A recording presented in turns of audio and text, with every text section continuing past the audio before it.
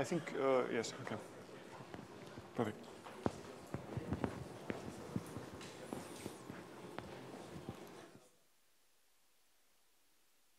No.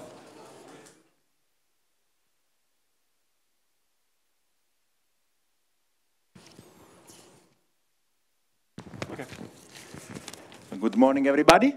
Welcome back. We start the second day with the second lecture from Werner Krauth. So good morning, everybody, and thank you for coming back. Even though I ended in great confusion, I hope, yesterday.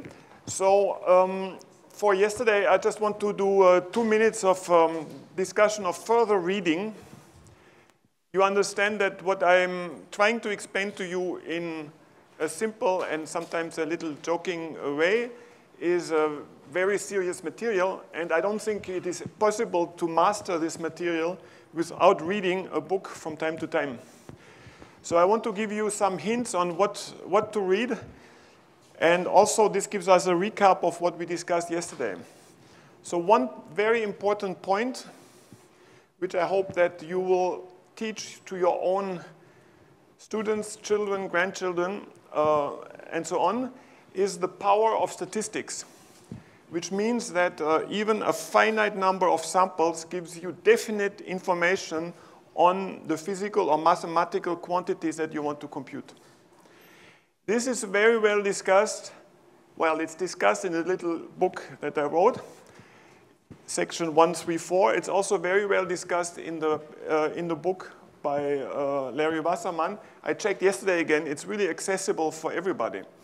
And the section, no, I mean, there are some books that that should be kept away because nobody can read them, but some others that you can actually read. But this one is also here, and it actually has it like this in the title, warning. There is much confusion on how to interpret confidence intervals. And I checked that he doesn't put warning on every page. In the whole book of 450 pages, he puts 3 or 4 warnings, and one is this, that the power of statistics is really not well understood. The second point that we did not really discuss, and it's because it's really too complicated, is discussed, for example, in Wasserman section 131. What is a probability? There was a question after the talk, and I invite everybody to ask questions during the talk, after the talk, during lunch, after lunch, during the evening, during the night, and so on. What is a probability? And the answer that I gave in private only yesterday is that, and I just cite again the book by Wasserman, is there are many interpretations of what is the probability of an event, P of A. The 2 common interpretations are frequencies and degrees of beliefs. So yesterday, we discussed the interpretation of probabilities as frequencies. It was the number of hits divided by the number of trials. But I could have equally well discussed the interpretation as a probability, as a degree of belief that something is true. This may sound funny to you.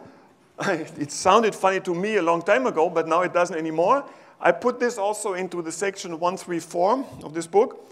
So what we could have done, and there is a computer program explaining explicitly what it is, and we did discuss it over dinner last night. So I could have said that I think that the quantity pi, the one that makes pi r squared equals the area, is, I think it's a uniform distribution. That's my belief. It's a uniform distribution between 0 and 4. Completely different interpretation. But this different interpretation can then be refined through the effect that I did an experiment with 4,000 pebbles. By the way, pebbles means little stones for those not native speakers or didn't look it up in a dictionary. So I could have played the game with 4,000 stones and then refined my initial belief that pi could be anything between 0 and 4 and obtain a probability distribution for pi. So this is the second interpretation, and there's a really nice discussion in this book, and there's an explanation also. So it's a continuation of what we discussed yesterday on a completely different language, but using the same underlying axioms of probability theory. So the theory is the same, it's just the interpretation that is different. And this is the interpretation of Bayesian statistics. So then there was a really interesting question of Chebyshev inequality. Yesterday there was a question, well, it's so old, it must be really bad. It's not true. This inequality that we discussed is the best inequality that you can find. It's a sharp inequality. But of course, if you don't suppose anything on your distribution. So now you can do different things. For example, you can say that your distribution lives between a lower value and an upper value. If you do this, then you should not, and we should not have use the Chebyshev inequality. There's a series of other inequalities. This you can look up in the same book. I will not say section 4.1. And these go, for example, by the names of Höfting's inequality or Mills inequality that everybody should have read about. So this book is also available online, and there's no excuse for not reading it. So now, what I will discuss today, I will continue with the story. I had the story yesterday of the direct sampling when we are much bigger than the square that we want to sample, and we have direct access to the probability distribution by just throwing a pebble or by taking two random numbers between -1 and 1. So then we had the other case when the persons playing the game are much smaller than the pad, and this gives the Markov chain sampling. And we arrived at a real strange pattern of pebbles, of stones, and I want to discuss why this is why this also gives a correct sampling of a probability distribution, pi of x, y, which is a constant for x and y between -1 and 1. So this direct sampling was invented by a French botanist. Buffon in 1738, and then rediscovered by Ulam in the 1940s, and the Markov chain sampling is due to Metropolis et al. In 1953. So now I have two parts that I want to discuss. The first part again will occupy us until the break at 9:55 sharp as it was yesterday, and then from 10:05 I will go into the discussion of mixing time and correlation times. So now, this system here, of course, is a terribly complicated system. Terribly complicated, much too complicated for us. So we will simplify it further for the moment. And we do a simplification of this model. And what do we do if we want to simplify? We discretize. So instead of this is kind of perspective drawing, which is also a big drain on my brain. So I don't do a drawing like this, I do it like this. So now you can understand that we may just as well say we have a pebble or person running on these points on a little square. It's the I call this the 3x3 pebble game. So, and you understand the basic layout is the same as here.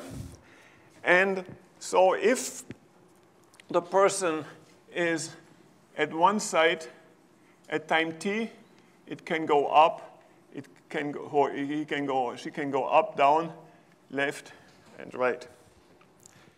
So now, if I'm in this configuration, for example, also this configuration here, let's call it A,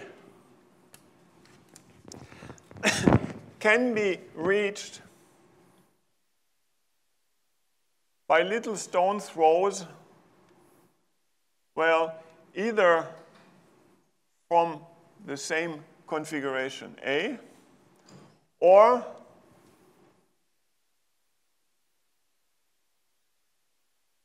from the configuration that I may call B, or from a configuration that I may call C. Because I don't allow, in fact, I don't understand periodic boundary conditions, the configurations A, B, and C are the only configurations that allow me to reach A. So for example, I could say at t plus 1, at time t plus 1, I'm at A, and at time t, I was at A, or was at B, or I was at C. Now let us write the fundamental, or one fundamental equation. And the fundamental equation is that, as I told you yesterday, the idea of Markov chain sampling is that you start off with a probability distribution which is not the uniform distribution in the square. In fact, at t equals to 1 or at t equals to 0, just because we are mean people, we start off in the upper right corner. Little question just for waking up everybody. Why don't we start at a random position in the square? Well, exactly. So the answer was if we start in a random position, then we are back to what we did yesterday, and we can go home and have, or we can go to the cafeteria and have beautiful Trieste coffee. So we start up there, and we have probability distributions that depend on time. So what we can write is, of course, that the probability distribution at time t plus 1, or the probability to be at A at time t plus 1 is composed of the probability at time t to be at A times the probability to go from A to A plus the probability distribution, probability at place B times the probability to go from B to A plus the probability at time t to be at C times P from C to A.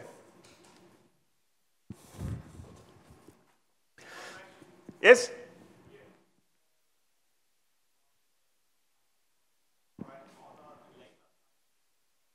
No. This is just just some configuration A. Well, let's put it this way. At time 255, you may again visit the point A. I could have chosen another position. In 2 seconds, I'll have a general formula. Okay? So it's just a general configuration A. Let's put it this way. It is, I could call it like this: pi t plus 1 at the configuration C, or whatever, some configuration is the sum over its neighbors and itself of pi t of C prime times the probability to go from C prime to C. Okay? So this is a general equation. This was just an illustration. So now let us suppose that there is a t equals to infinity limit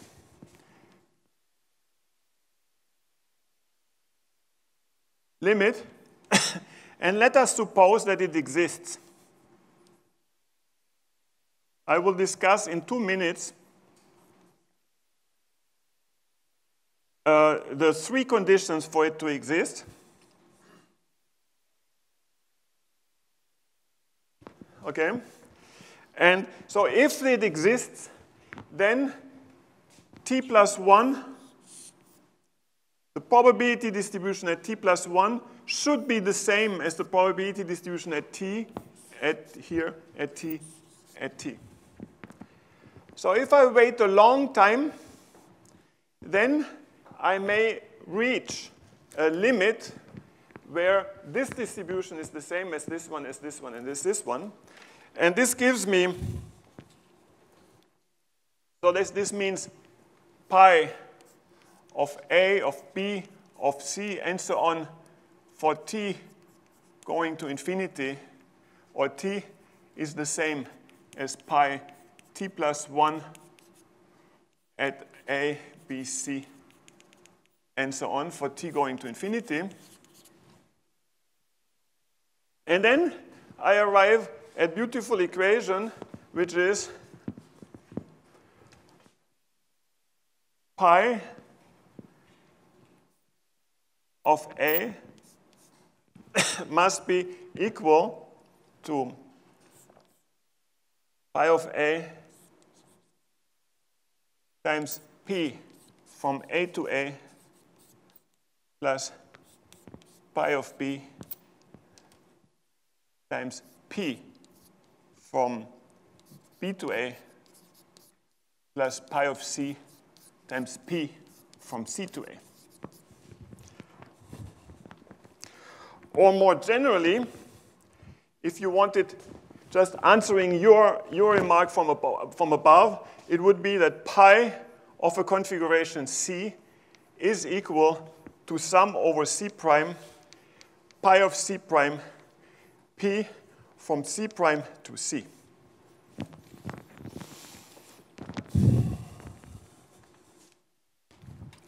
This is a fundamental equation.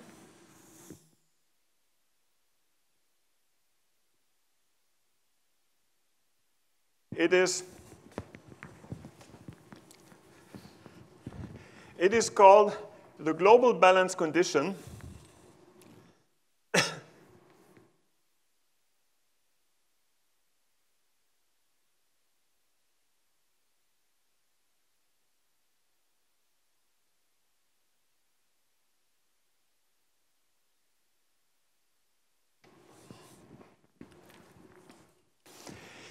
It is, so what it says is that the probability at any configuration C must be equal to the probability configuration, to the probability of neighboring configurations or configurations that can be accessed or that can access C times the probability to go from C prime to C.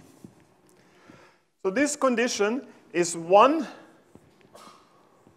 of three necessary conditions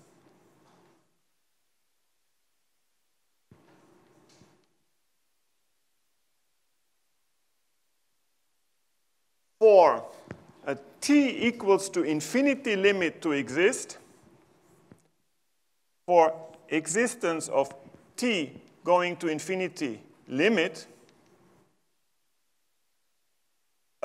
such that this limit is given by the probability distribution pi of A, B, C on the 9 configuration. Let me give you one more interpretation. So this here, this pi of C prime, this is this is the input. This is the distribution that we want to sample. So in our case, we want to have a uniform distribution on the 9 sides of the 3x3 pebble game, right? This is what we want to have. Right? We want to have a uniform distribution, and in order to have this uniform distribution, pi of C is simply a constant for all configuration C. But more generally, this is the distribution we want to sample. Object, or the distribution to be to sample. Sample, again, as discussed yesterday, simply means obtain examples of the distribution. This is where the name sample comes from. So this, later on, this will be the Boltzmann distribution in our physics, statistical physics, in our statistical physics context, or later on, because we are in a session during the 3 weeks, you will do a lot of quantum physics. Also, yesterday there was already a question on what happens in quantum systems. So in quantum systems, this will be the diagonal density matrix. Oof. You see how we can move in 5 minutes from people playing and completely nice objects to things that we may not completely understand, like the diagonal density matrix. So this is the physics part of what we are discussing here. And as you could read it up there, I'm giving lectures on Monte Carlo algorithms. So the Monte Carlo algorithm is this thing here. This is the Monte Carlo algorithm.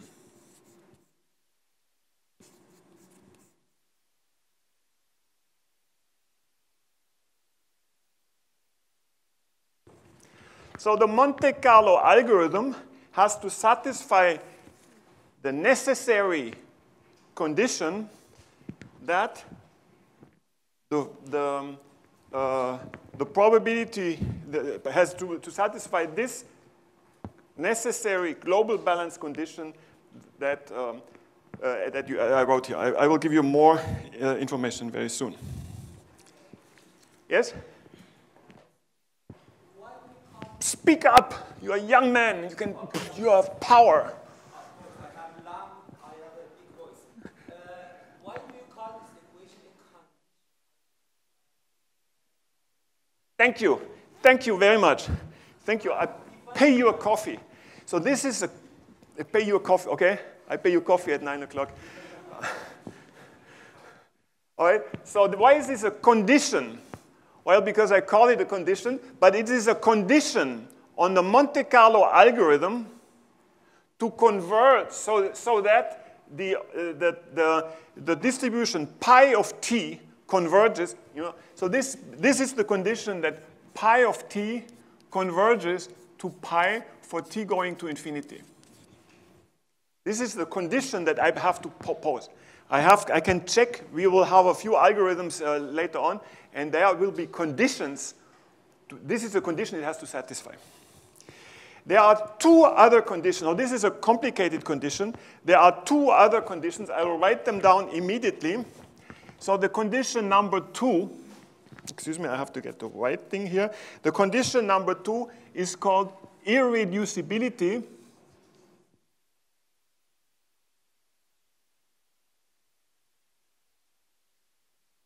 And the third condition, number 3, is called aperiodicity.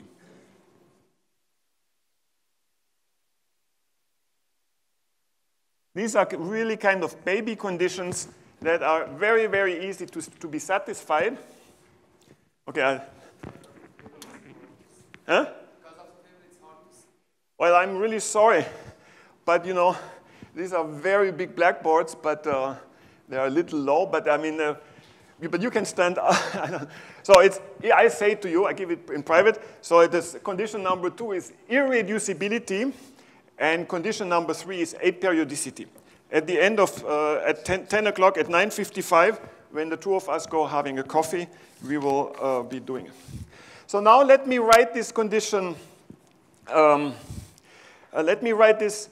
Let me spend a little time. It's so important. It is so important, the condition, that in the little book I wrote, I didn't even give it an equation number, because I didn't think at the time it was so important. 10 years ago, I thought it was not so important. I thought that the equation that will come a little later was important, but now I think that this one is really important. So I multiply this with 1, okay? And if I multiply it with 1, it remains, it was a valid condition. We derived it all together, so we all know that this is a necessary condition. And then I write 1 is equal to let me write the equation, pi of c, sum over c double prime, pi of c to c double prime is equal to 1. So what this means is I have a Monte Carlo algorithm, okay, that has to satisfy a certain condition, 3 conditions, among them the global balance condition. And this Monte Carlo algorithm, if I'm at configuration C at time t, I definitely have to go somewhere. I can either stay at C, or I go to the right hand, left hand, upper, down, or whatever neighbor I have. So I have to go somewhere. I cannot go into thin air. So this equation is clearly true. And now I can plug this in here. And maybe, in the interest of sparing me an embarrassment of writing an equation which is long like this, you can see that this equation means pi of C times P from C to C, the double prime to the sum of these must be equal to this. So let me give interpretation. This thing here is called the flow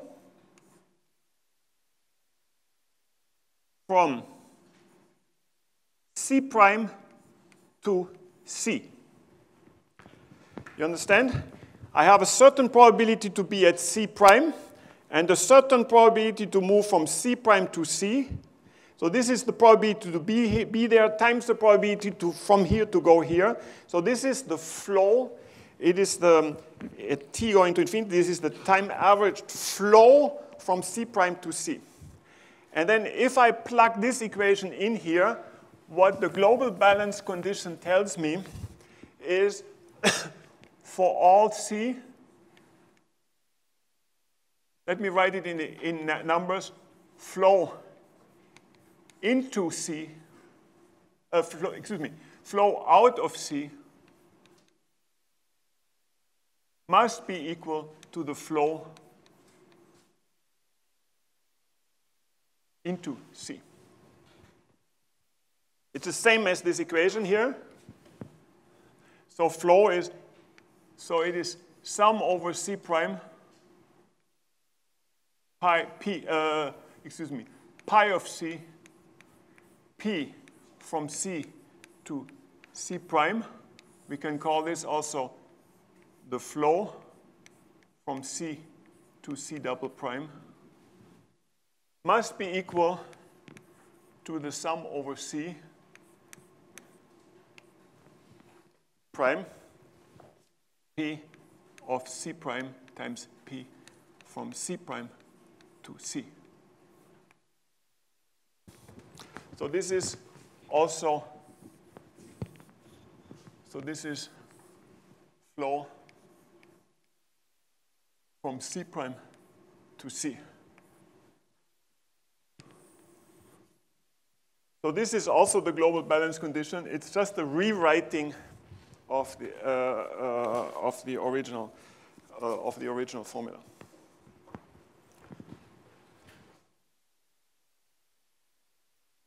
So now, let us discuss.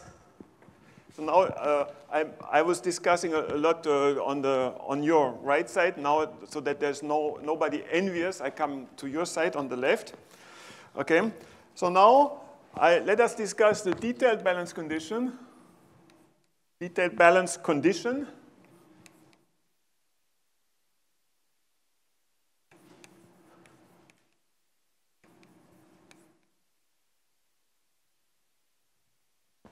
And let me go back to this little example of A, B, and C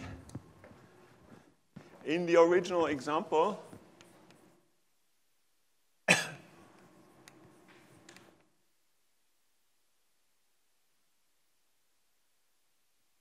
So if I write out the global balance condition as before, I had that pi of A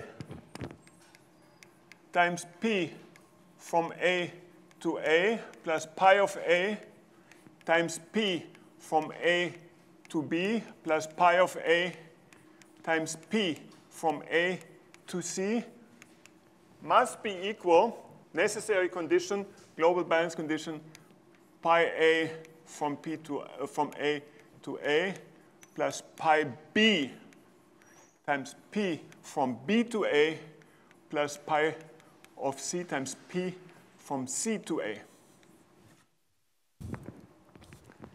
So this is the necessary condition on the original example, which means this one. And now you see that I have two terms which are the same. I can take them away.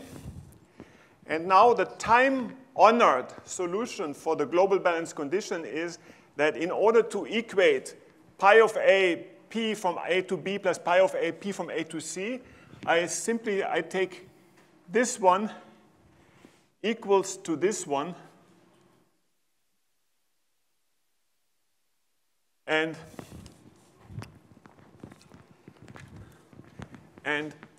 this one equals to this one. Okay? And this gives me the detailed balance condition, pi of A, P from A to B must be equal, or is equal to pi of B times P from B to A. So this is the detailed balance condition, and it is a sufficient condition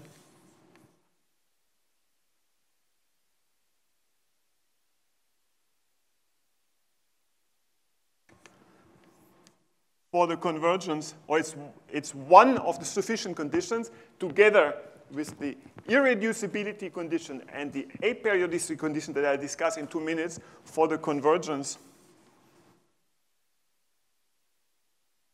of pi t towards pi. So now, again, I pose so I ask two questions. So what is pi of A in our example? In our example of the pebble game on the 3x3, what is pi of A? Speak up, young men, young women, loud. What is pi of A? What is the value of pi of A?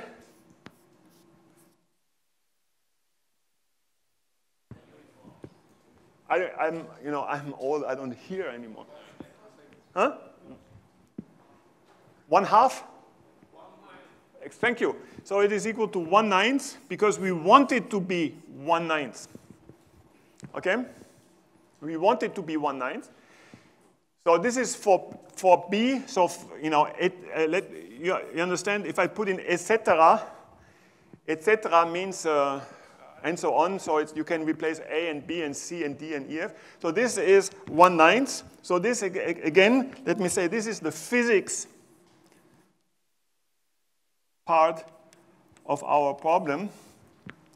And this means that the algorithm, pi of A, so it must be P from A to B, must be equal to P from B to A. Or if we use the detailed balance condition, then we have, this is a condition, if we use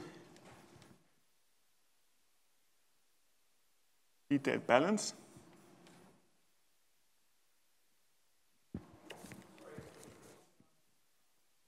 Speak up. Okay.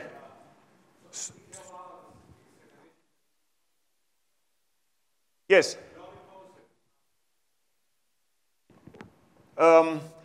Thanks again. I see that I will have to pay another coffee. Because, so this is one condition that is traditionally imposed. It is imposed by 99% of 99.9% of people working in this field because it's really easy to come up with a solution. I'll do it in 2 minutes. I personally have abandoned it for the last 10 years. I never use it.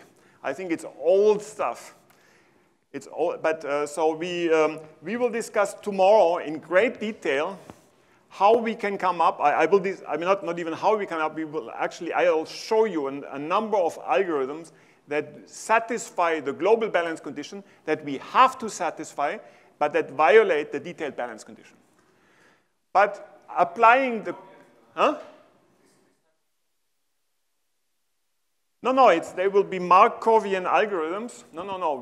I'm speaking about Markov chain algorithms, but I will give you, I think I'll give you 13 algorithms in 55 minutes. You'll all run out to have coffee.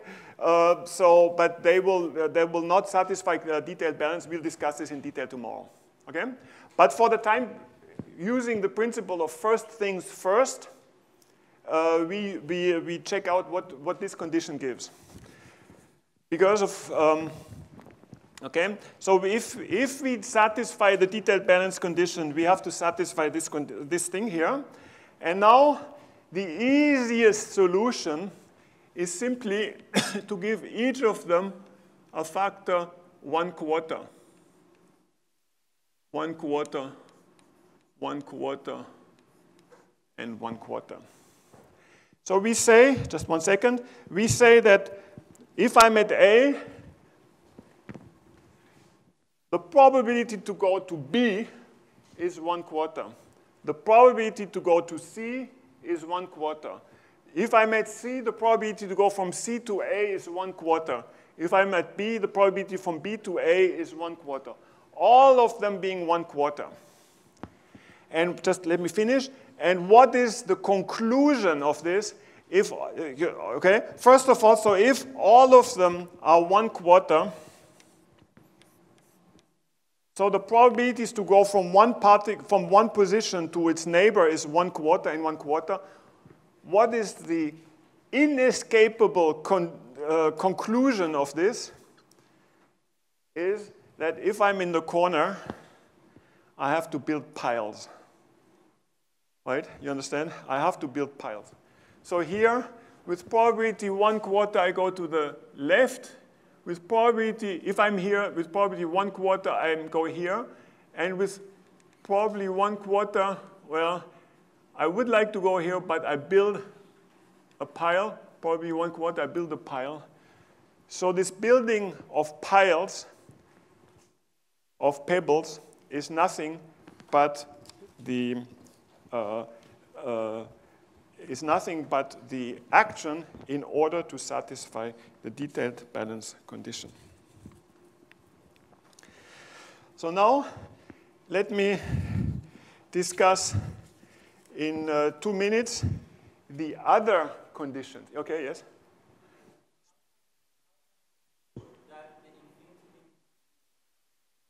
Thank you. Okay, all right, okay. Thank you. I will not pay you another coffee, but because I'm not responsible for your health, but it may be unhealthy if I pay you too many coffees. So there are 2 other conditions.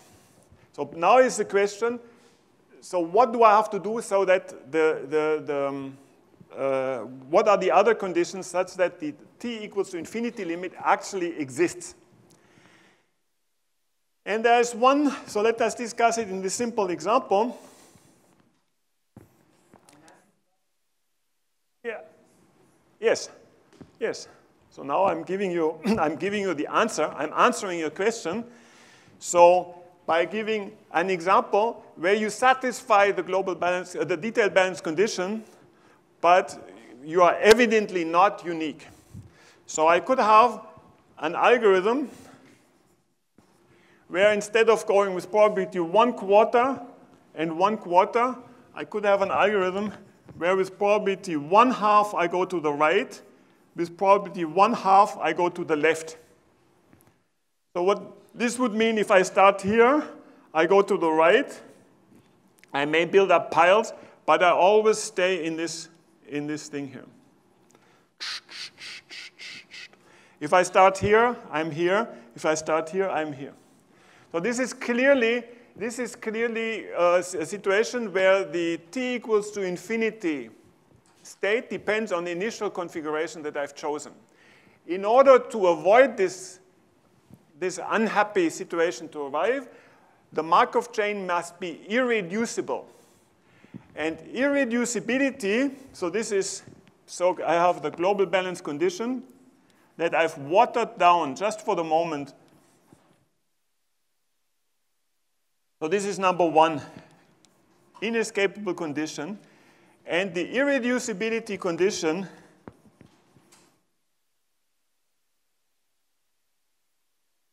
The irreducibility condition is that, that I may have a local Monte Carlo, a local algorithm that I go only to the neighbors, but in the t, there must be a time t, or a time delta t, where I can go from any configuration to any configurations.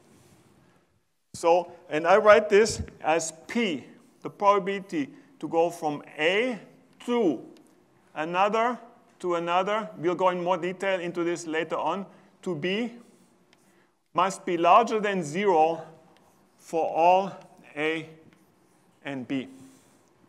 So this is the irreducibility condition. And then there is another condition which is called aperiodicity condition, which is, but you see this is really easy to implement. You just have to be careful to move in all directions, and you just have to be careful that you can reach any configuration. This is something that takes us 5 minutes. Coming up with good algorithms that satisfy the global balance condition or the detailed balance condition takes us years and decades of life. Satisfying the irreducibility condition takes us 5 minutes. It's really easy. And the third condition is the aperiodicity condition.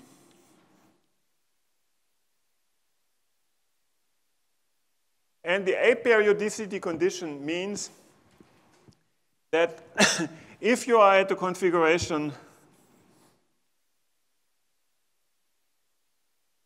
you see it here, if I'm configuration A at time t, I can be, no, excuse me.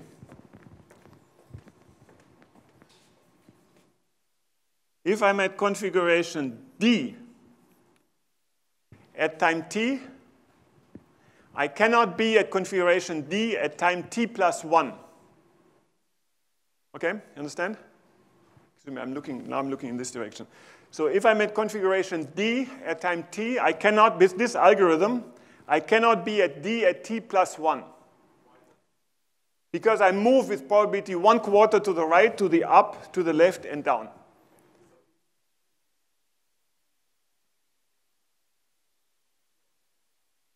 Yeah, no, it's not a problem. So, but if I'm at t, yes, I cannot be at t plus 1 at D. I mean,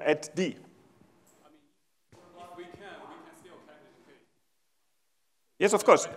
No, this is not, I don't have to be able to stay at the configuration. This is not true. So what I'm telling you is the following. I'm just explaining the aperiodicity condition. If I'm at D at time t, I can be at D at time t plus 2. You understand? I can go here, go back. But then I can also, then I'm here, I may have a rejection here, build a little pile, and go back. So I can go at t plus 3 and t plus 4, etc. Okay? So if I'm at t, then I can go back at time t plus 2, 3, 4, and so on. And the greatest common denominators of the time lapse of 2, 3, 4, 5 is 1. And aperiodicity means that the greatest common denominators of the delta t is equal to 1. In common language, it means I shouldn't have cycles.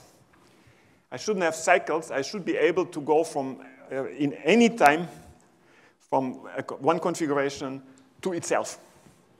This is called the let me just finish. This is called the aperiodicity condition, and you can look up in beautiful book, let's say 98% less easy to read than the book by Wasserman, or 95%, I mean, it's really more difficult, but you can read up the mathematical proofs that show that under condition 1, 2, and 3, the t going to infinity limit is unique. And we will converge exactly to the probability distribution pi of, right?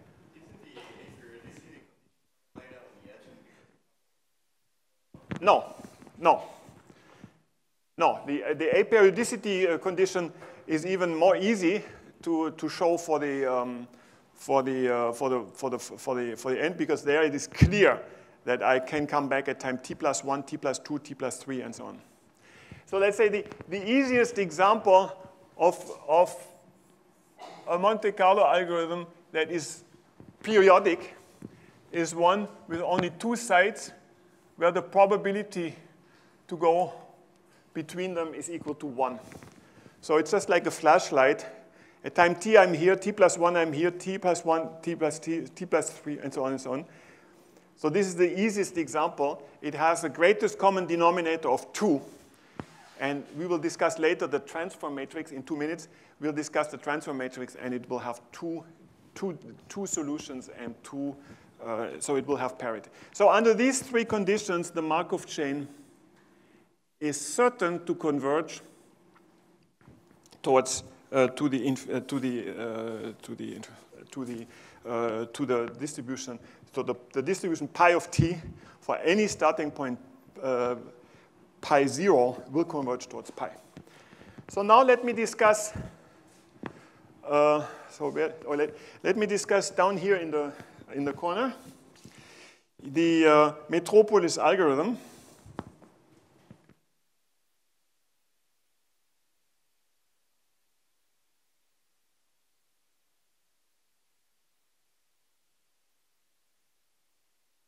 The Metropolis algorithm generalizes or gives a precise recipe, for finding an algorithm P that satisfies the detailed balance condition.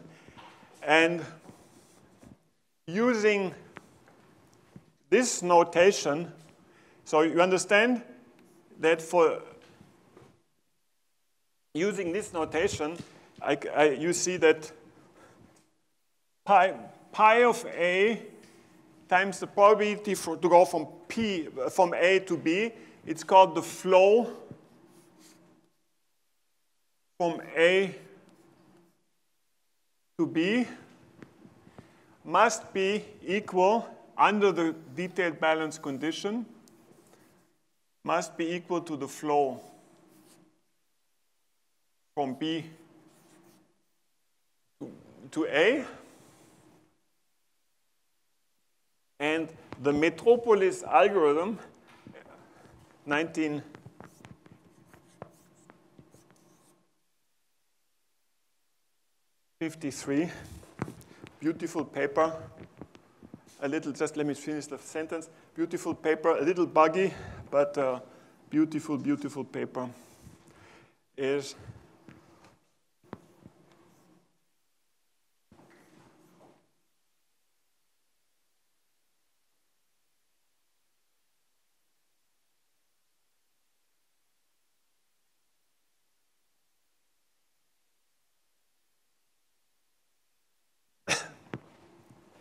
you may not have seen it before in this formulation. The Metropolis algorithm is that the flow from A to B should be the minimum of pi A and pi B. So let me I'll come back to you in 2 seconds. But let us first check, does this algorithm satisfy the detailed balance condition? And the answer is yes, because the minimum of pi A and pi B is the same as the minimum of pi B and pi A. So it is evidently symmetric, right? So this is symmetric in A going to B or B going to A. So it's evidently symmetric. Second question, can't we translate it into a language that we understand?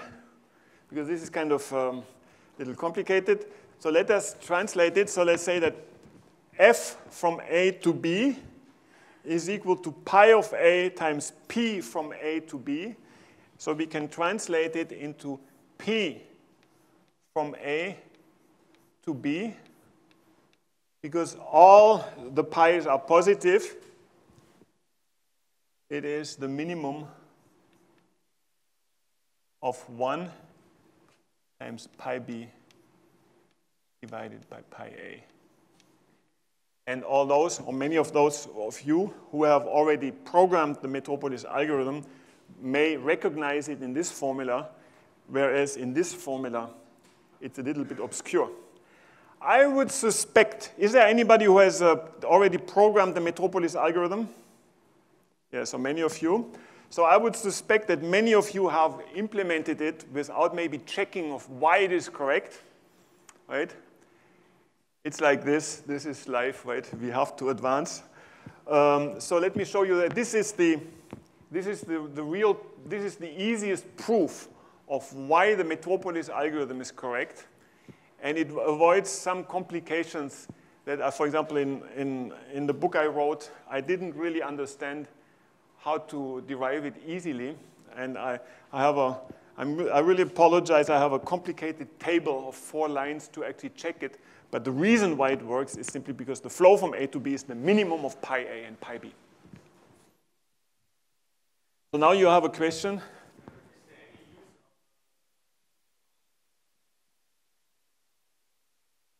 Well, thank you. Well, I think I have to give out a few coffees late at 11.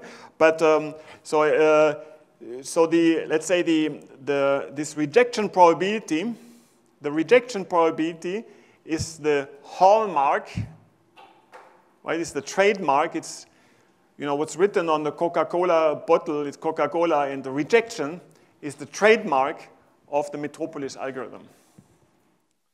It's the trademark. It comes there everywhere. The algorithm that I will show you tomorrow that satisfy the global balance condition have no rejections anymore. And I have all, exactly like you say, it's kind of strange why you have these rejections. Or what are they good for? Well, you understand what they are good for is if you didn't have the rejections, then the particle would move, the pebble would move all over space. Right? It will go to China. It would be just, it's just, so the proposal probability of moving, of doing the random walk with 1 quarter, 1 quarter, 1 quarter, 1 quarter is fundamentally not adapted to a system with boundaries. And it corrects your proposal probability to the physical system that you want to simulate, that means to the boundaries. But there, of course, there are much better ways. I think there are better ways, and we have to, in the development of Monte Carlo algorithms, we have to overcome these rejections because they break the flow of your. Anyway, so this is what I'll discuss in detail tomorrow. I completely agree with you that the rejections are the basic flaw of the Metropolis algorithm. Does this answer your question? Right? Is this the basic flaw? And you pointed it out correctly. So let us check that our original algorithm satisfies. The original algorithm satisfies the detailed balance condition. We just have to go from the discrete version to the continuous version of the algorithm. And what happens is, so let me take a magnifying. So let me just magnify in blue. So what simply happens is, if I'm at this position and I stand here, then the probability to throw the pebble here is the same as if I stay at this side and I throw the pebble here. So this is the real condition. So we discussed yesterday how we can have our, what can be the probabilities distribution for me to throw the pebble. It does not have to be rotational invariant.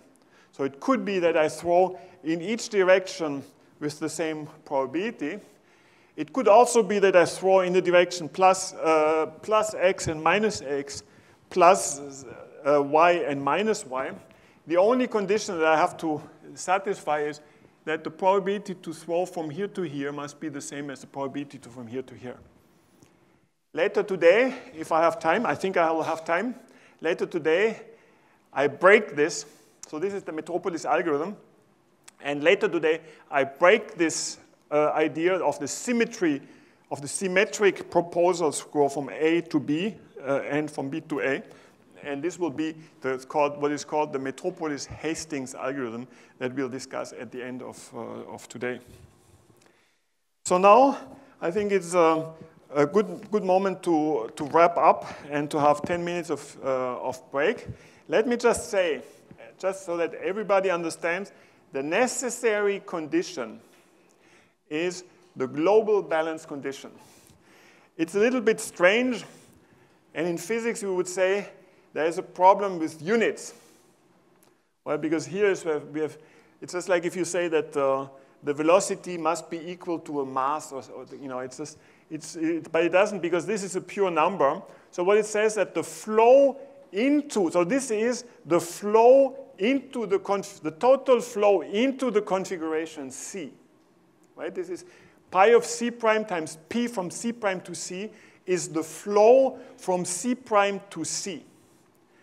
And if I sum over all C primes, including C, this means the total flow into the configuration C must be equal to the statistical weight, the probability pi of C. This is the global balance condition. As I said, it has been overlooked for many decades, but it's very strongly coming back. And it's one of the three conditions together with the irreducibility. Irreducibility is that starting at time t, at some later time, I must be able to be at any other position.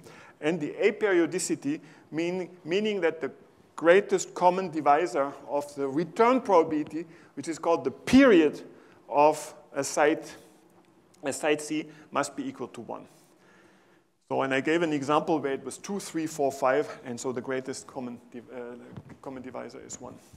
So then we discussed the detailed balance condition, which is which simply says I have that the flow in the configuration must be equal to the weight, but this is the same as saying that the flow into a configuration C must be equal to the flow out of the configuration C, and this is simplified in the detailed balance condition, which means that flow from C to C prime is equal to the flow from C prime to C. And with this, I think we are all set to have 10 minutes of break where you can go out or you can come here and have further discussions. Thanks for your attention.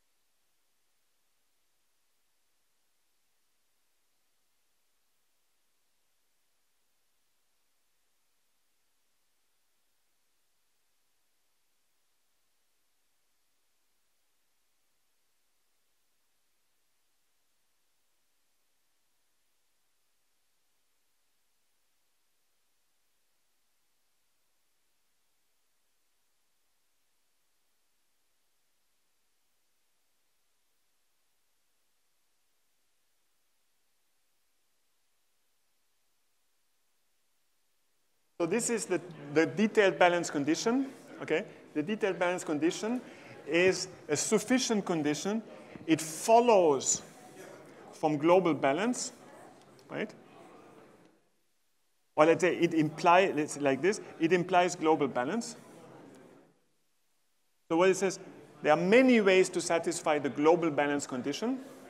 And one way to satisfy the global balance condition is through detailed balance, okay? Now there are many ways to satisfy the detailed balance condition. And one of the ways of satisfying the detailed balance condition is the Metropolis algorithm, okay? So this is Metropolis algorithm. It implies detailed balance, and the detailed balance implies global balance. Okay, I think I have to write this down for other people. So the logic of what I was discussing, the logic is you have global balance.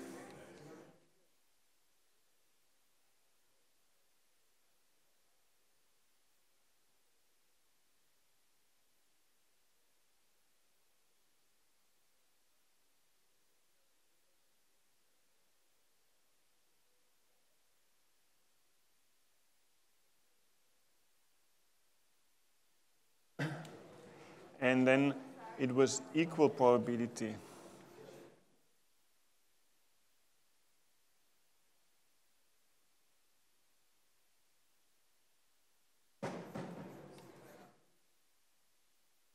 So I discussed the equal probability case with nearest neighbors, okay? And this satisfies the Metropolis algorithm in a special case of near. So we use the Metropolis algorithm, and this and so on. So this was the logic of what I was discussing. Just another. Yes?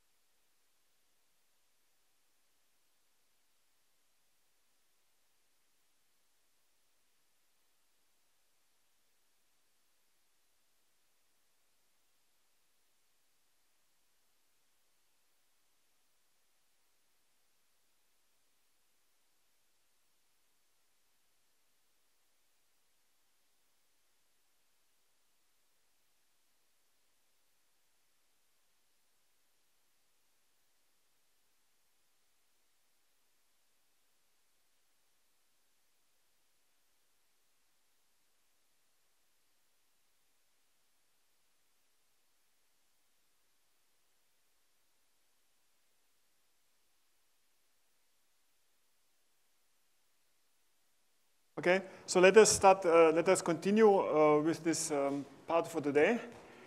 So now I just want to. There were a few number of really interesting questions, and one of the questions was about the logic of what I was discussing.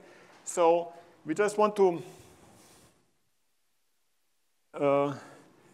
Let me just recap this. So we have the global balance condition, which is a necessary, unavoidable condition for the metropolis, for the Markov chain to converge towards from pi t to p. But so what we did is we then simplified it to the detailed balance condition. So the detailed balance condition implies the global balance condition, which simply means that we don't have to satisfy the detailed balance condition.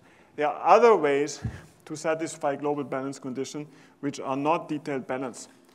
And I personally think that this is where the future of Monte Carlo algorithms lies, and we'll discuss some of them tomorrow. So then there was the detailed balance condition, and I gave you an example of how to satisfy the detailed balance condition, and this was the metropolis algorithm. So there's the metropolis algorithm, but again, there are many other ways to satisfy the detailed balance condition. One way is something that we will discuss a little later today. It is the metropolis Hastings algorithm, which is a little bit different. So other ways is metropolis Hastings.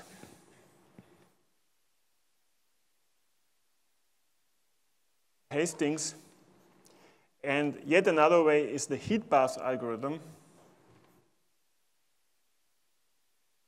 Okay, let me not write it. Another algorithm is the heat bath algorithm that also satisfies the detailed balance condition. And then, so even though in our example, we only have nearest neighbors, so this nearest neighbor condition is also, of course, not necessarily. What I'm discussing here is more generally the convergence of Markov chains on a graph. So we have connections, we have a discrete system with sides A or B. If they're connected, then there is an edge on the graph. If they're not connected, then they are not connected. So this was very general for the convergence of discrete systems on a graph. But then we saw that it's really easy also to generalize it for continuous systems. So this was the logic of what I was discussing.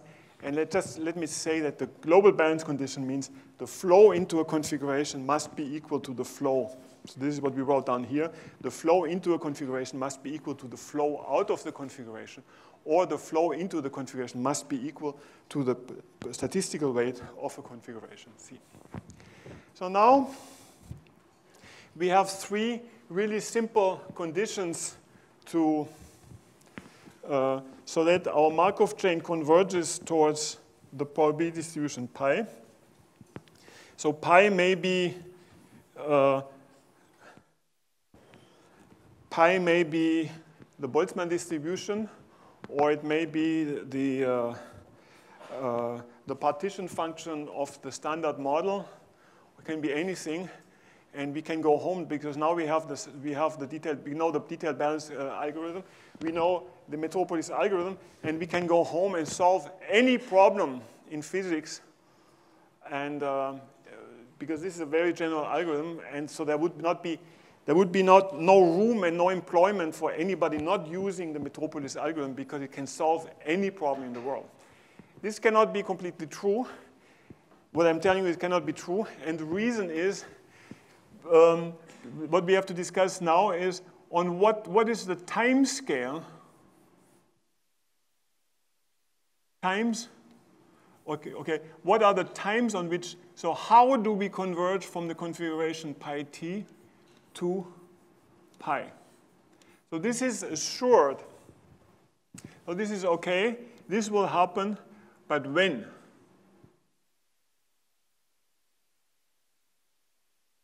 When will this happen? When will we converge? And this is the more general subject of what is called mixing times and correlation times.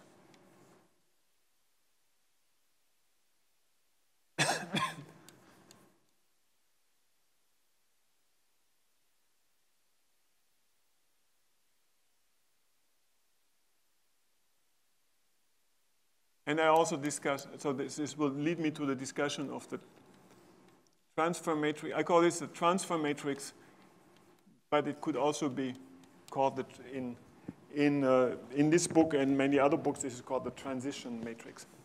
Okay, so let me discuss mixing times. So the mixing time is the following. This is also a subject that many of you will not have heard about, but this is the real time on which that is used to quantify the convergence of a Markov chain towards pi. So it is clear that at t equals to 0 in our little 3x3 game, pi of t equals to 0 was 1 here and 0 everywhere else. At time t equals to 1, so if we start in the upper right corner. At t equals to 1, if we start in the upper right corner, then this one will be equal to 1/2. This one will be 1/4. This one will be 1/4. And it will be 0, 0, 0, 0, 0 here. And we already have proven, we know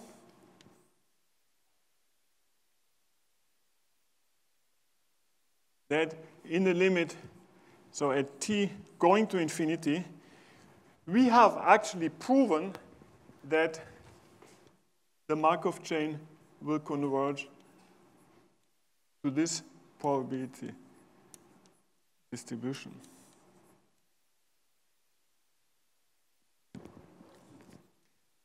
Now, it would be interesting to quantify the difference between pi of t and pi, which is the same as pi of t going to infinity. And the way this is done is with a quantity which is called the total variation distance.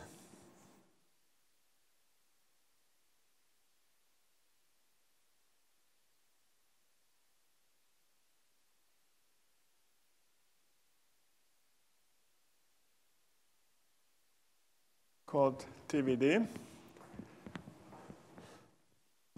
And the total variation distance is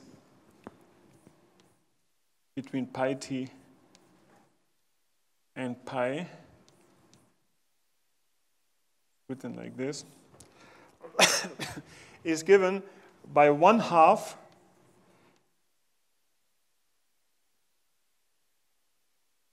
the sum over all sides A of the absolute value of pi t of A minus pi of A.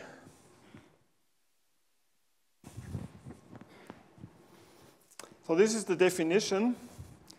This is, I realize that there are not many people in physics, at least, discussing mixing times, or discussing this total variation distance.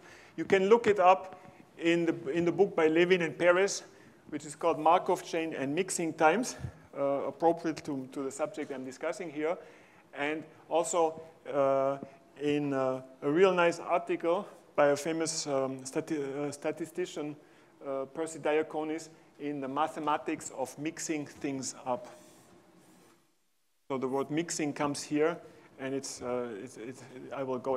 show it right now. So this total variation distance, it has another. It can be expressed as another. in another way, it's the maximum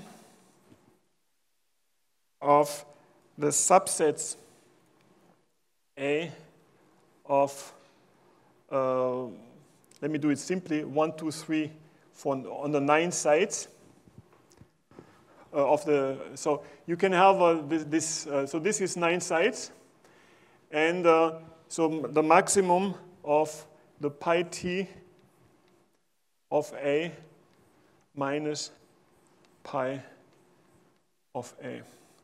This is the same. So what I mean by this equation is you can take as a set, for example, configuration number 1. Okay, so let me give numbers to these sides here. 1, 2, 3, 4, 5, 6, 7, 8, 9. And then what I'm doing here is I'm taking all kinds of ensemble of sites. And for example, I take site number 9. And in pi t equals to 0, this is probability has 1. And here it has 1/9. So this could be, so this must be larger than 8/9 at t equals to 0. But I could also take, so these are subsets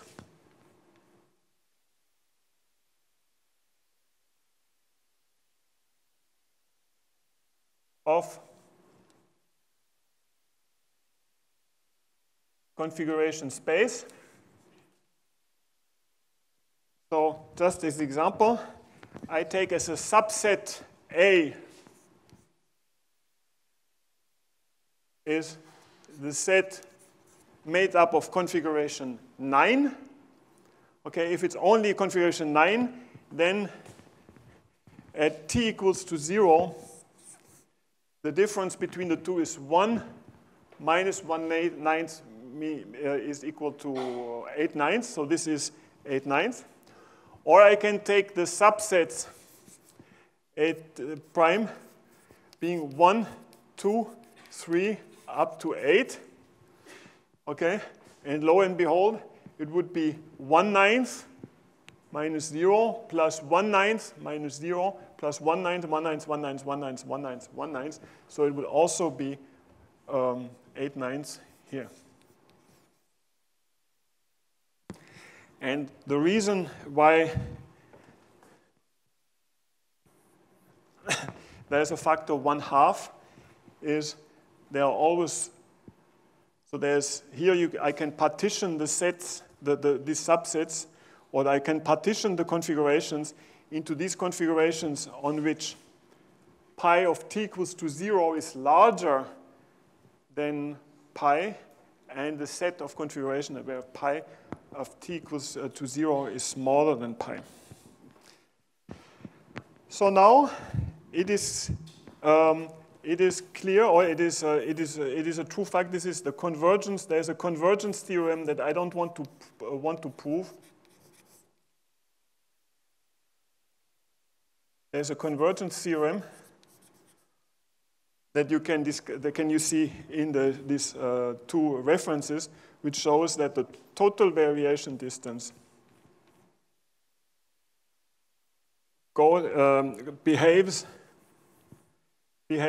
like a constant to a small constant to the power t, and it will go to 0 for t going to infinity. So this total variation distance at t equals to 0, in our case, it starts at 8/9, and it becomes exponentially smaller as time continues, and it will go to 0. And now, what is called the mixing time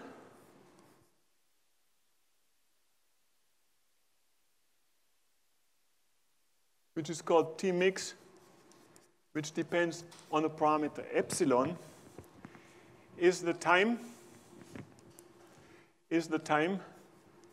such that the total variation distance is equal or smaller, is equal to epsilon.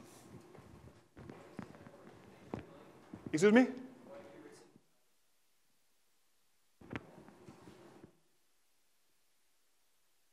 No, it's equal to epsilon. It's equal to epsilon, and it will be.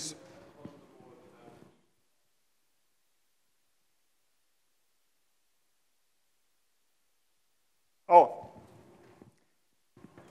Here, this greater than. Well, in fact, it is equal. In fact, it is equal to 8/9. But I said it's the maximum of all the subsets of the elements 1, 2, 3, 4, 5, 6. And I just showed 2 examples. One example was the subset configuration 9. And one example was the subset 1, 2, 3, 4, 8. So these were 2 examples where this distance was 8/9. So I said the total variation distance must be larger than 8/9. But in fact, it is equal to 8/9. Huh? At later times, so at the next time, we can do it at t equals to 1. I can even compute it what it is. So at t equals to 1, in fact, this total variation distance, you separate, as I say, you partition you take the set of all the configurations on which at time t, the probability is larger than what it should be in the t going to infinity limit. And if you sum this up, then you'll get this total, this is the total variation distance. So let's do it. So at t equals to 1, it is, the set is these 3 sites are larger, have larger probability at t equals to 1 than at t equals to infinity. So the total variation, the distance at time equals to 1 is 1/2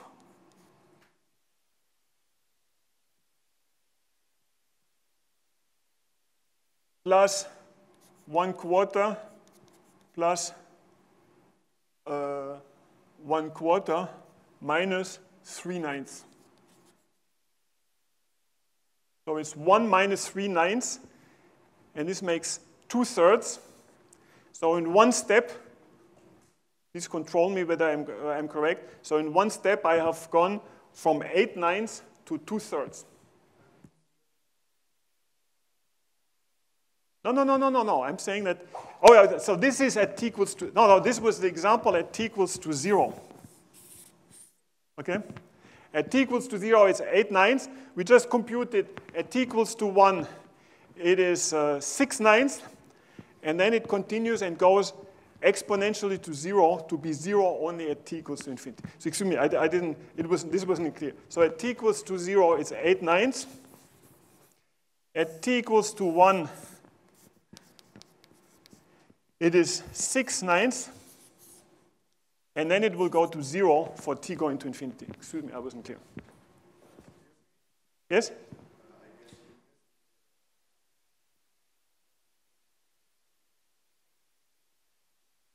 No, it's C is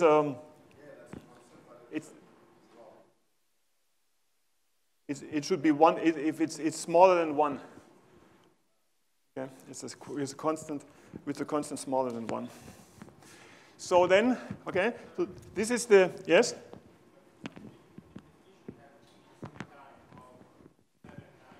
No. So I'm saying that the total variation distance, so the difference between the 2 distributions starts at 8/9, 6/9, and then later on it will get.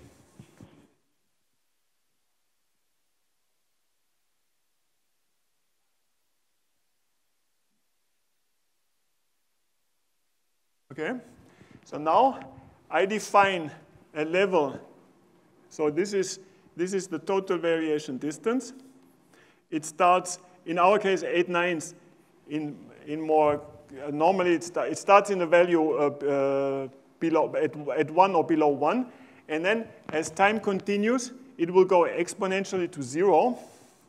And then I define a value of epsilon, which is arbitrary, but must be smaller than 1/2. For example, people usually use 1/4. And then they say, at the moment at which I have reached 1/4, I have the T mixing time of 1/4. Okay?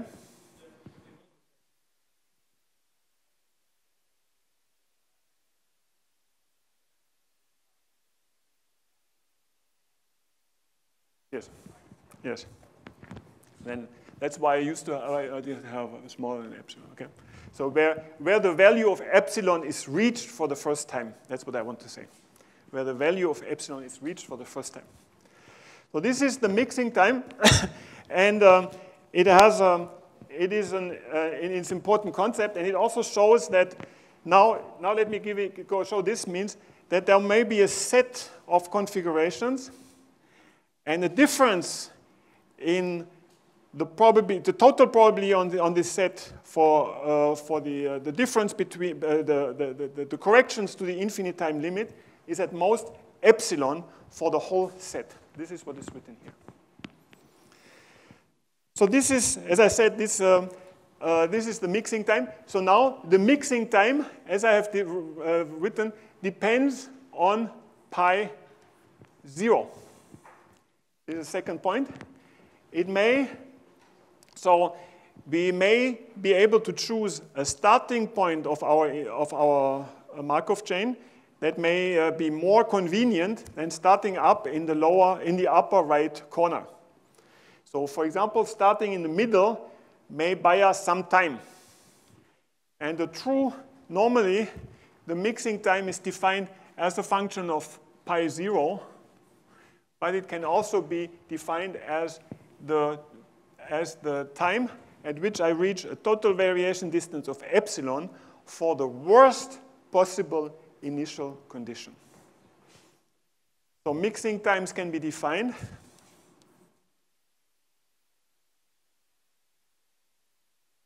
as a function of a starting configuration or for the worst initial configuration. Okay, so after having done this, let us go into the more canonical way of discussing convergence of Markov chains.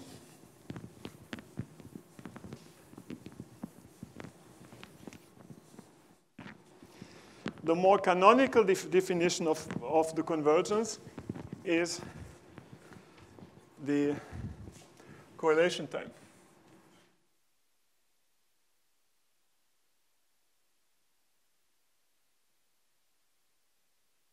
So this was mixing time. Now we do correlation times. So in order to write the correlation, in order to this, we have to discuss the transfer matrix.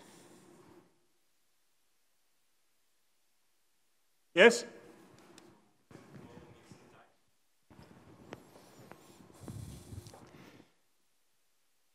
Because this is the fundamental, I haven't really asked, this was invented by people I know. I haven't asked them why they call it the mixing time and why they even put it into their, they say it's just a definition, but this is really the fundamental time where the initial probability distribution pi t equals to 0 mixes or kind of goes into pi. This is what is described. So the idea is really you start off your Markov chain calculation from a distribution which is not the equilibrium distribution, which is not pi. This is the point I want to, because what I'm now doing is watering down this concept. So but there was a remark just before. The initial point of your simulation is not a random point taken from pi. So we started on the upper right corner because we did not know to sample. So this is really actually means how the starting configuration goes into pi. So I don't know what more to say. But then there is another concept which is called the transfer matrix. And the transfer matrix, let's call it P, is simply the matrix of all the probabilities to go from side A to side B. Let me write it down. The transfer matrix is simply the matrix of all, as I said, of the moving probabilities.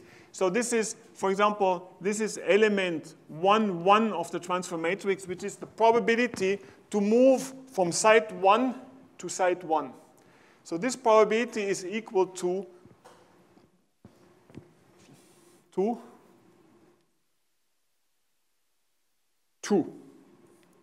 quarters. So the probability, if I'm on configuration 1, the probability to stay at configuration 1 is equal to 1/2, because if I'm down here, I have a rejection probability of 1/2. Follow? Okay?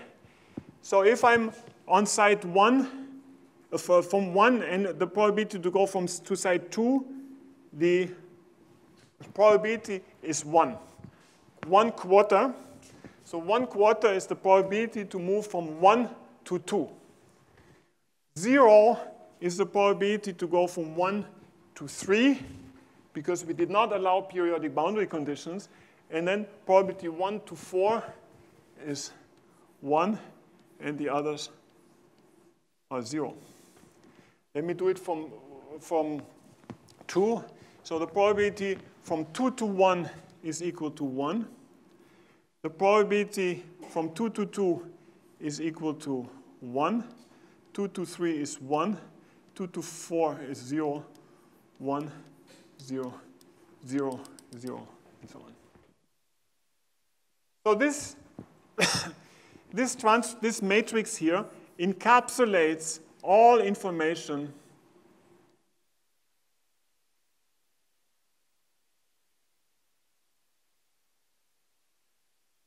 on the Markov chain algorithm.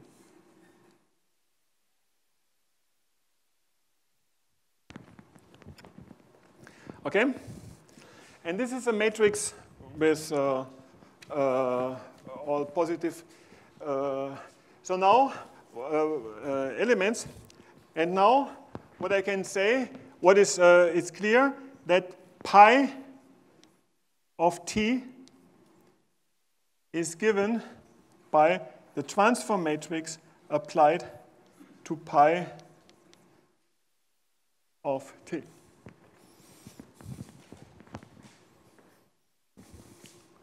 So for example, if I apply it to the element, so if now I start at 0, 1, no, let's stay in our example.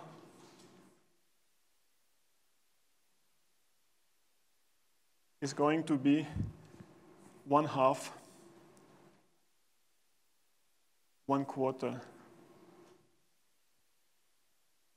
0, 0, 1/4. Okay? And so this is one example. And if I apply the transfer matrix on pi, then I have again pi. Let's check this. Pi is 1/9, 1/9, 1/9, 1/9, 1/9, 1/9. Applying this to this is 2, 1, 1, 1/9, 1, 1, 1, 1, 1/9. So we see explicitly that multiplying 1/9 with the transfer matrix is equals to pi. So this means that the t equals to infinity solution. So pi of t going to infinity, which is given by pi. In our example, 1/9, 1/9, and 1/9 is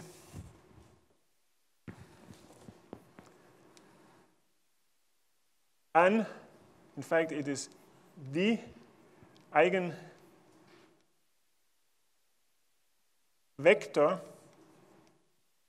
of the transfer matrix P with, I'm moving away, with eigenvalue equals to 1.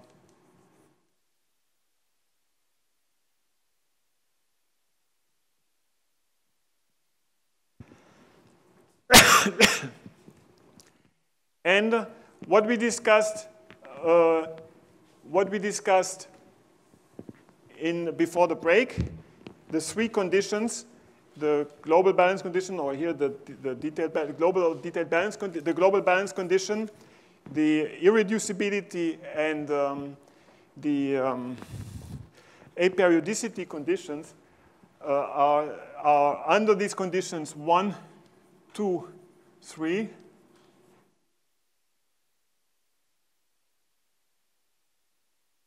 Pi is the only eigenvector of P with eigenvalue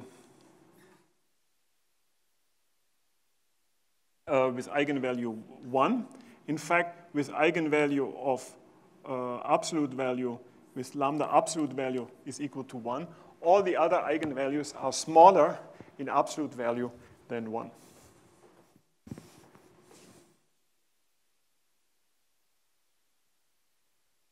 So now it is clear that pi of t plus 2 is equal to pi to p to the power 2 of pi of t. So if pi t plus 1 is equal to p pi t, then applying p to pi t plus 1 gives us pi t plus 2 is pi squared to pi t. And the irreducibility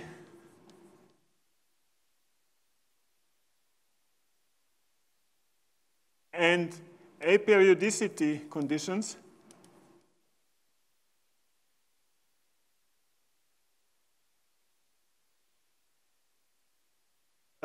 mean that there is a value of t, or of t that such that pi p to the t is a matrix with all positive entries.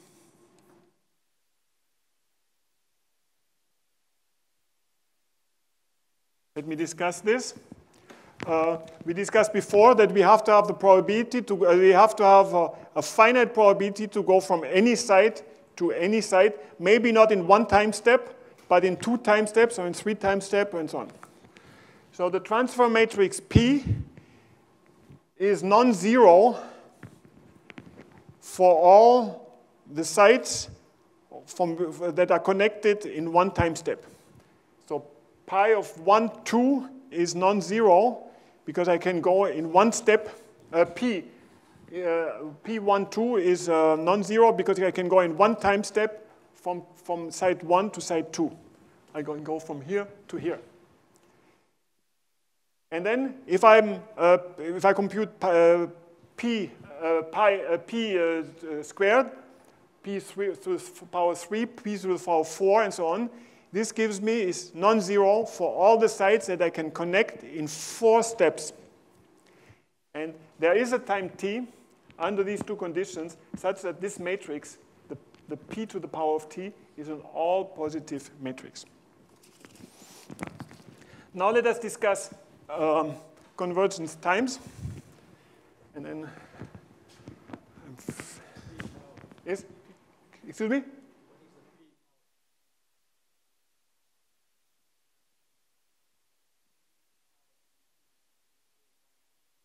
I think so. Yes. P to in the limit of going to infinity, the matrix itself will be, you have a probability 1/9 to go from anywhere to everywhere else. I haven't thought about, thanks for the question, I haven't thought about it.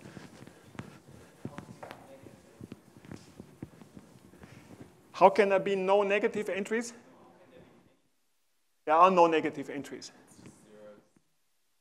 There is no, so this must be a positive, it must be a positive matrix because it's either because it probably, so then if you square it and so on, it's also all positive. the eigenvalues under the detailed balance condition, the eigenvalues are all real eigenvalues. If you use the global balance condition, then the eigenvalues can be complex. And this creates a lot of problem, and this is one of the many reasons why algorithms that satisfy the global balance condition but not the detailed balance condition have not been studied a lot. But this will change very much. So now let us look at the, yes?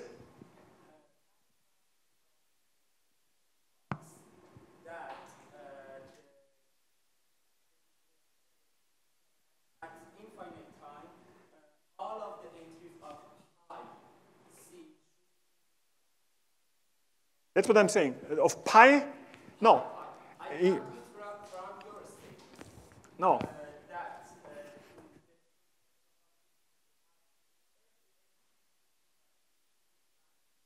Yes. So all the elements will be non-zero, which means that in a certain number of steps, I will go from any side to any side else. The main property that we should concentrate before discussing other things is that there is one eigenvalue of this transfer matrix. There's one eigenvector of this transfer matrix, which has eigenvalue 1. It's the only eigenvalue of absolute value of 1, and this is the stationary solution, which is pi.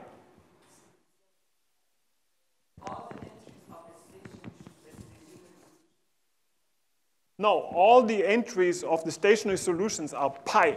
It's pi is, in our case, it's 1/9, 1/9, 1/9. No, it is, this is what we imposed. This is what we imposed. In a more general case, pi will be the Boltzmann distribution.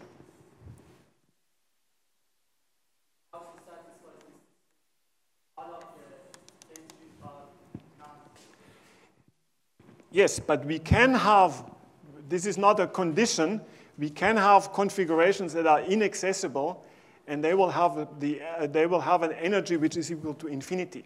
This is not a problem. Okay, now let me just conclude this part so to make really clear what we are discussing. So now, what I'm saying, this transfer matrix, in our case, it has 9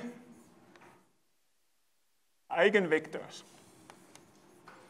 It comes with 9 eigenvalues. In our example, so this lambda equals to 1 comes with the eigenvector 1/9, 1/9. And I can tell you that there's another, the next smallest eigenvalue is lambda equals 0.75, which has positive and negative entries. It has also, and then there is a bunch of other eigenvalues, 0.5, and so on. And so this is lambda 1, lambda 2. This is eigenvector 1, eigenvector 2, and so on and so on. So what I now do is I take the initial configuration, pi of t equals to 0, and I expand it in alpha 1 times eigenvector, how do I write it? P eigenvector 1 plus alpha 2 eigenvector 2 plus alpha 9 by eigenvector to the 9. Now, pi at the time t is the transfer matrix t times applied to this thing here, to this thing. So this one has an eigenvector, eigenvalue 1. So this will be alpha 1 e 1 to the 1. Because eigenvalue alpha 1, lambda 1 to the t, but lambda 1 is equal to 1. So 1 to the t is equal to 1. Plus alpha 2 times, I said the second eigenvalue is 0.75. Just as the example was shown, it's a positive number smaller than 1 to the power of t times eigenvalue 2 plus, etc. So it means that pi t is equal to 1/9, 1/9, and 1/9 plus some constant times something that goes to 0 with 0.75 to the power of t times the eigenvector number 2. So these are the corrections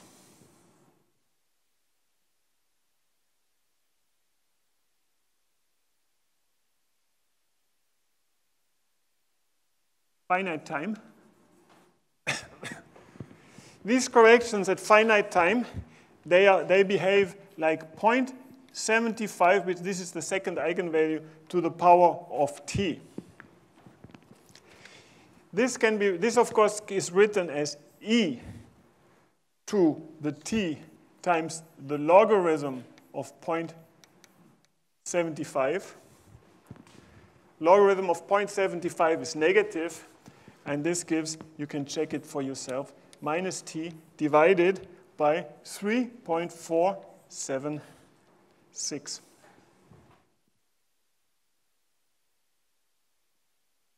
So what this means is, again, now we have seen it explicitly. What this means is that there are corrections to the so this is the pi, which is pi of t going to infinity. There are corrections to the infinite solutions, and these corrections disappear or decay exponentially on a time scale e to the minus t over t correlation time, and this is the correlation time, which is 3.476 and so on. What I'm explaining here is, of course, a very general property, which means that Markov chain algorithms in general, Monte Carlo algorithms,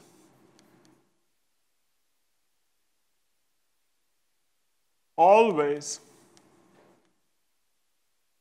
converge exponentially.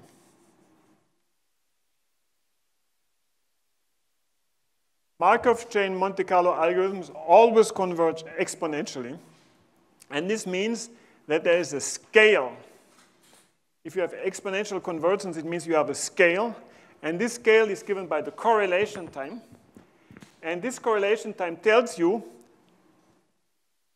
what does it tell you? Well, it tells you that on which time scale you lose your correlation. So now I'm expecting a question, and the question is, what is the relation between the mixing time and the correlation time? And this is, I'm very happy to arrive exactly at this point right now, because I have 5 more minutes. So is the mixing time the same as the correlation time? And the answer is no. The correlation time is a property of the dynamics of your system when you are already in equilibrium. Which means if you are already at t going to infinity, the next configuration will be correlated to where you were before. The next configuration will be correlated. But then after a certain time, you lose your correlation. So let me just put this on a new, let me put it here. The take-home message. The take-home message is there are mixing times, and there is a correlation time. The mixing time is the relevant, the really relevant quantity. It is how long it takes you to start from the worst initial condition to get to equilibrium. To get one sample of the infinite, approximate sample of the infinite of the distribution at the infinite time. So this is T mixing is how long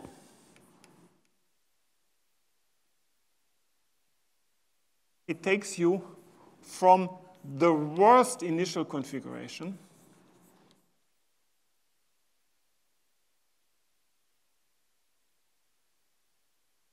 towards a sample, one sample of pi.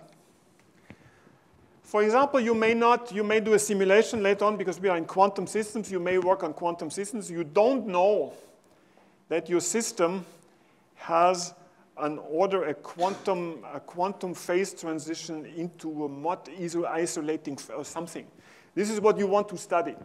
But the initial configuration is not the state that will actually be the final state. So the time to get from a bad initial configuration to this time is the mixing time. The correlation time is the time to get from one sample of pi to the next independent sample of pi. But of course, I wouldn't very generally, the mixing time is larger than the correlation time. But let me tell you this, there's a general theorem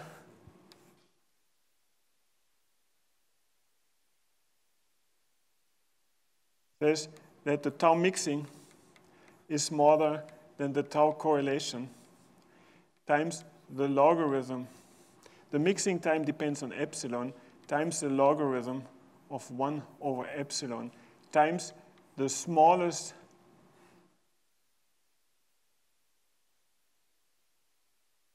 orbit. So there is some connection that I will discuss. So there is some connection that you look up in the Paris and Levin in Paris. See Levin in Paris.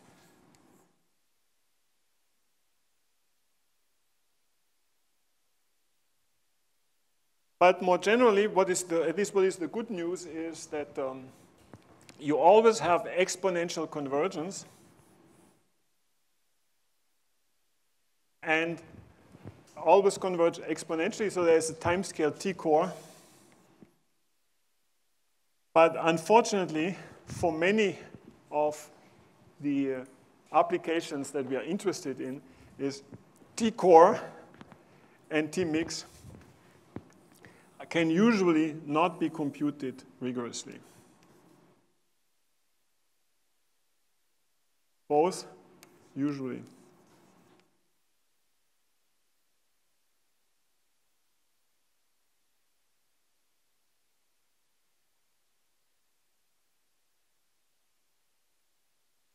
Okay? All right. It's the logarithm of 1 over epsilon. Epsilon was this lower limit. So this is not a big problem because it can be 1/4. And the connection is, it is 1 over the minimum. On a discrete system, it's the minimum, it's the element that has this, on a graph, it's the smallest element of your, the smallest pi. It's the configuration with the largest Boltzmann weight. With the smallest Boltzmann weight. So this itself can be an exponential quantity. So the mixing time can be much, much larger than the convergence time. So what happens is the following. If I can draw a picture, if your simulation time goes like this, you start off with the initial state. Then it will take you, you start off with initial state. It will take you a time T mix to reach equilibrium. To have one sample, for example, let's say you do this in the Ising model, to reach one critical system. And then you hop from one configuration to the next configuration on the T core. So this time, this initial time, is usually considerably larger than the time to go from one configuration to the next. So this is the reason why I'm explaining this is many people are completely unaware of this, that there are two different times. One time to get from the initial configuration towards equilibrium, and then another time that describes the dynamics in equilibrium with the exponential decay. Yes?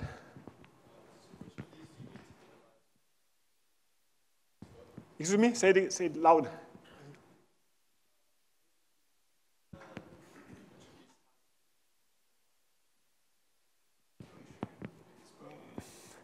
There's nothing we can, well, of course, there's nothing we can do. We have an algorithm, and we spend a lot of time. I mean, and I told you these times are not, cannot really be computed rigorously in most of our.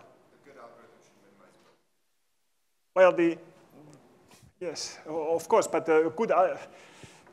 we have the algorithm that we have usually, and then it's our analysis. We just have to be aware that the time to reach one sample of the equilibrium is the critical time. So this, of course, as we have to be aware, so this is the time. This is what we have to be. We have to have an algorithm that takes us into equilibrium. Then, of course, there are many more things that I have to explain to you, or I have to explain to you. Then, in any case, in our Monte Carlo calculation, as we discussed yesterday, you only need, even if you have a very big system, you only need a finite number of samples. And for all intents and purposes, it is the same whether you start n independent calculations or whether you start one calculation and then continue and hop on. Anyway, so I just wanted to say that I wanted to explain this mixing times the correlation time. We'll discuss tomorrow that even if the space of our configurations increases exponentially, the mixing times have an algebraic behavior with system size. And maybe let me stop there in the interest of the next speaker. Right. Okay, thanks for your attention.